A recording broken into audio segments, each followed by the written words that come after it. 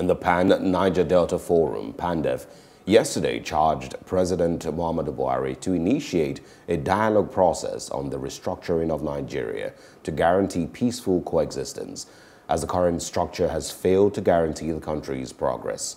National Chairman of PANDEF, Air Commodore Idongasit Nkanga, said this was imperative as the country marks her 60th independence at a time of national upheaval and disaffection, with several groups seeking self-determination.